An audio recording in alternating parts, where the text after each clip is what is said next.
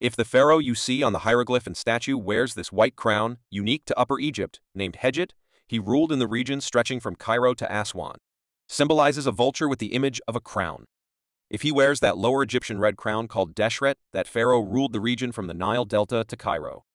With its crown image, it represents the uraeus, the cobra snake preparing to attack. If he wears that magnificent red-white double crown named Shent, that pharaoh is one of the most powerful pharaohs who has united Lower and Upper Egypt under one kingdom, in the capital of Memphis, reigning in both regions. Represents both the vulture and the cobra.